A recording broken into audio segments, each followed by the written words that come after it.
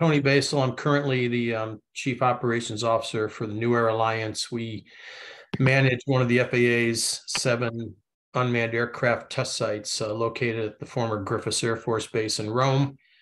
I spent 31 years in the Air Force and Air National Guard as a fighter pilot flying A-10s and F-16s. I was the wing commander of the 174th Fighter Wing and spent the last 2 years of my military career as the chief of staff of all of New York's Air National Guard system, 5 flying wings and the Eastern Air Defense Sector, and about 6,000 airmen. Wow. That is quite a background, sir. So Thank you. Do you want to talk about a little bit how maybe the Air Force prepared you to take on being the chief of operations for that? Yeah, so the military in general, but I'll speak, primarily about the Air Force because that's near and dear to all of our hearts. Teaches you leadership from pretty much your very beginning times with, whatever you happen to be doing in the Air Force, whether you're in AFROTC or, myself. I was out of college when the opportunity presented itself to go to pilot training for the Air National Guard. So I was sent to a commissioning school.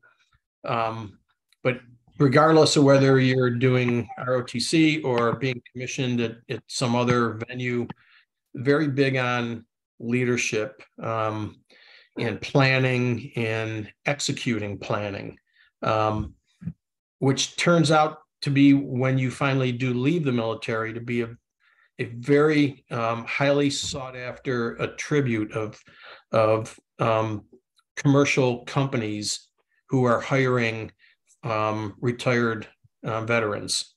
They understand that the leadership that you gain throughout your military career is irreplaceable in the civilian world. So typically, veterans are highly sought after by commercial concerns. So, whether you decide to make a career of the military or not, at some point you're going to be leaving the military. So I spent 31 years in the Air Force, and I was still in my early 50s when I got out of the Air Force. And it's a little bit too early for most people to just sit back and do nothing. So as you're looking for some sort of employment that's, going to be of value to you and, something that you like doing, those folks that you are interested in working for are going to be pretty excited and happy about the military training that you receive throughout your career.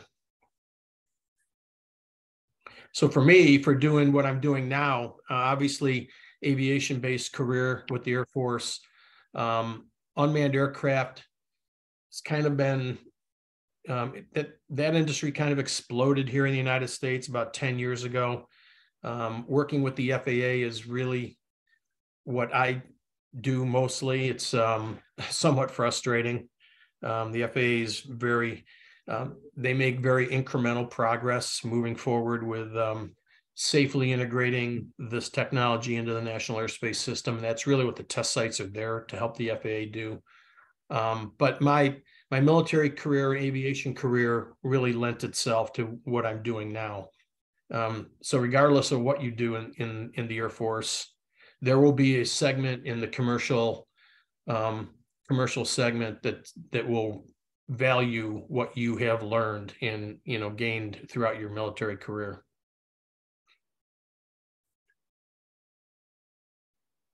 So, sir, how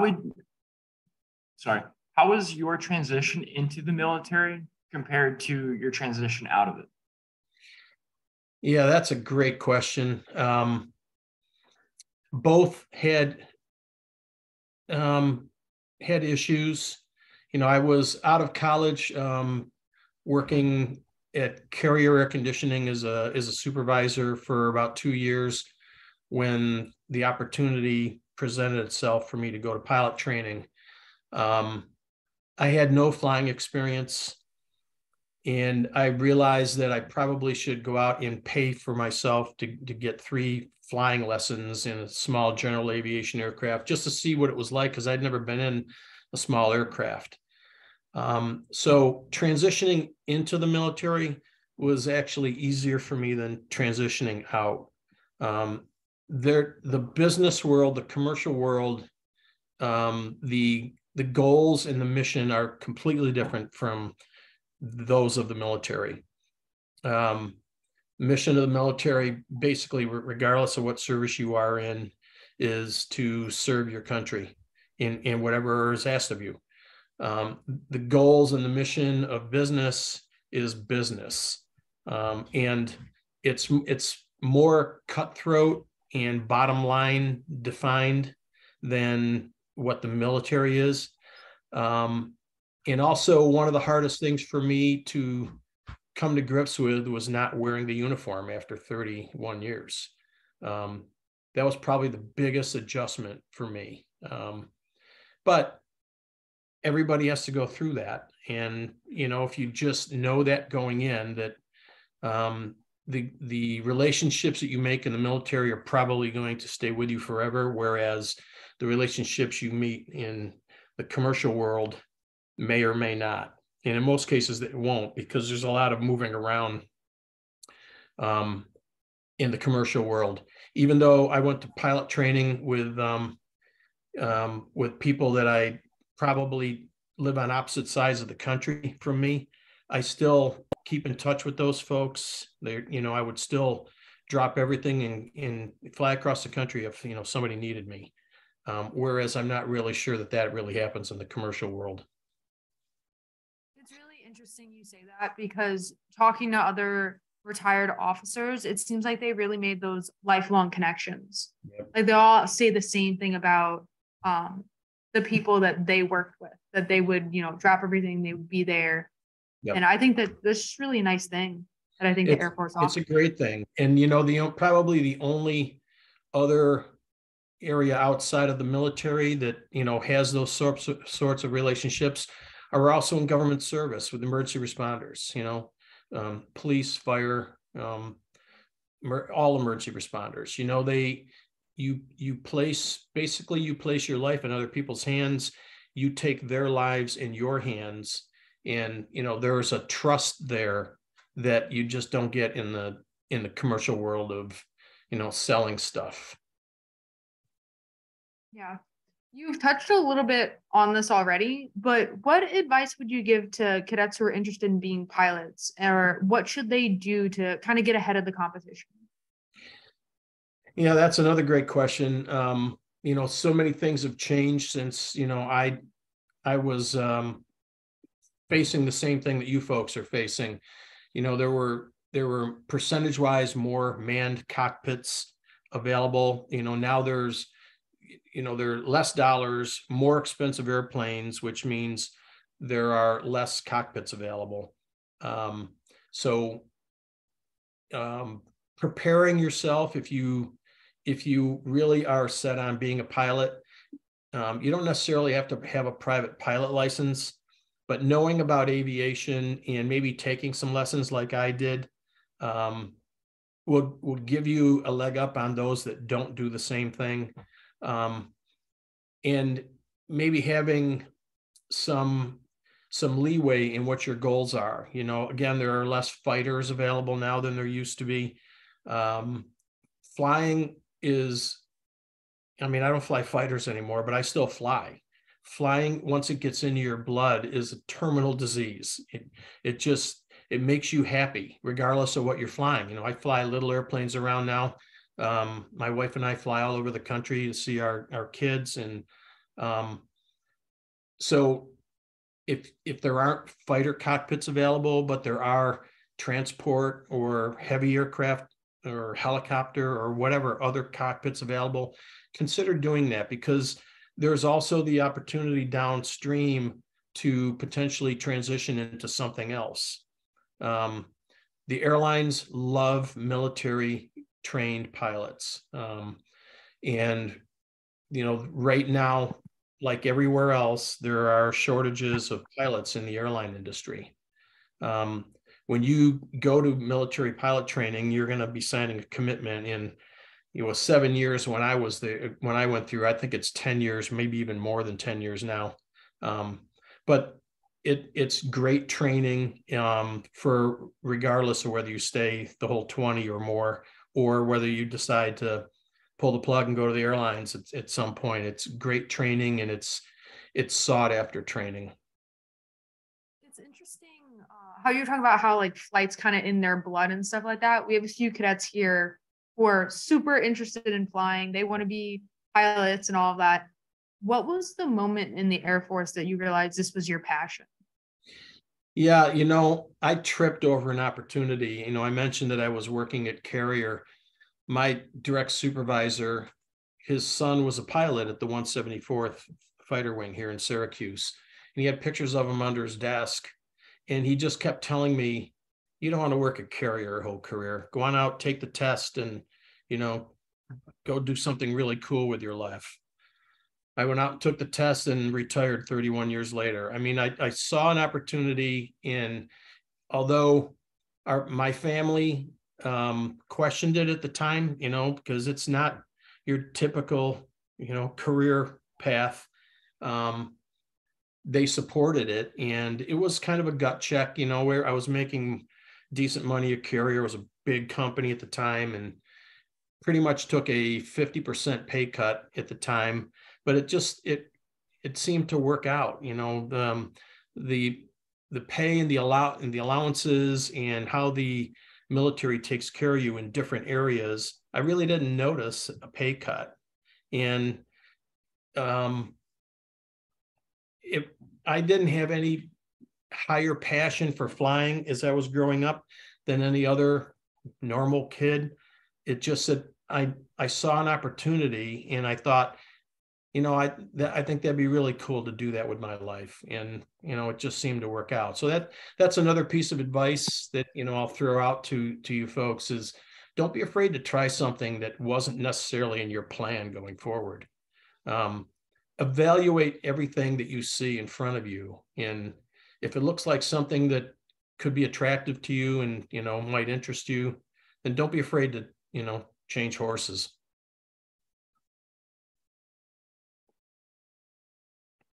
What is a lesson that you learned in the Air Force that you won't forget? I think relationships matter.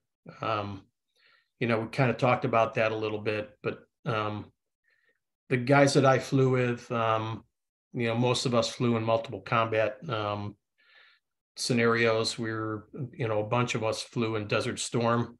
We did the no-fly zones in Iraq and Kuwait. And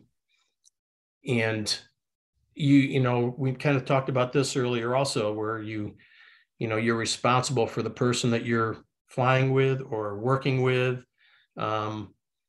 So I think the lesson that I learned is that I never would have had those kinds of relationships had I just would have stayed at Carrier or stayed in the commercial world. I would have, I had the opportunity to go to the airlines early on, decided that it really didn't interest me. I would have made way more money than staying in the military, but I wouldn't have been as proud of what I've done based on the career path that I did choose. It was never really about money. I was always, we're comfortable in our lives, but the gratification you get from serving your country, wearing the uniform, you can't really put a price tag on that. So what is something that you wish maybe they had told you going in and becoming an officer that you had known about when you were younger? Well, you guys really have some great questions, and some of them are making me, step back and think. I don't know that I really had anything because, as you start, you folks are going to be commissioned as second lieutenants, and there's not a lot really expected of you other than to learn and continue to learn. So they don't expect you to be an expert at anything. They expect you to pay attention, inform your own opinions, and be a good leader at some point. And, not everybody can do that. We started with 60 people in my first pilot training class. We graduated 30. Part of that was because, they didn't have they couldn't adapt to flying for whatever reason or another. But some of them just couldn't adapt to the military way. You are getting an advance on many folks, because you're going to go through basically 4 years of some sort of military indoctrination, and that's going to help you. Once you are commissioned, you're already going to have a head start on like the folks that you're going to be overseeing, and they're going to look to you for guidance, and you're going to feel somewhat intimidated because you are a brand new officer. But that's kind of the beauty of the process. As you continue to grow in rank, you also continue to grow in leadership and responsibilities that are given to you, and the pace just seems to be right. So whoever came up with the rank structure and the training that goes with each one, they had it together. So it seems to be working. I'm not really sure that I could have prepared for what I was in for. You probably have, I went to 6-week commissioning school. You're going through 4 years of, and it's not every day, I get it. But yours is a more in-depth, planning and preparation for what you're going to be facing, regardless of what career field you take. So you're going to have a bigger advantage than I did, but it worked out for me. It'll certainly work out for you. But, it's really how much you put into it is really what counts. So how do you know when you're ready to be a commander? You guys are killing me with these questions. Okay, it's the last one we have. So no, I mean, they're great questions, but they're really making me sit back, and I don't know that you ever know. I think, that wasn't one of my goals to be a commander. My goals, and this is probably pretty good advice as well. And it worked for me getting through pilot training, but it worked for me going through my whole career. And that was to set goals that are achievable in a relatively short period of time, so that you can see that you're making progress. So when I started pilot training, my goal wasn't to get my wings. My goal was to make it through the first week of academics and not get thrown out. And then my next goal was to make it to the flight line and get my first ride in a jet. And then my goal was to solo. And you see how that's working. The same thing works for your career as an officer. My goal is I think my goals as officers, each rank is in my officer career was just to do better and accept the responsibility that was given to me at each next level. And kind of before you even know it, you've been groomed to take on some sort of leadership role. In the aviation world, in the fighter world, it's, you start out as a wingman, you follow the flight lead everywhere that person goes. And then you eventually become a 2-ship flight lead, and now you're leading somebody around.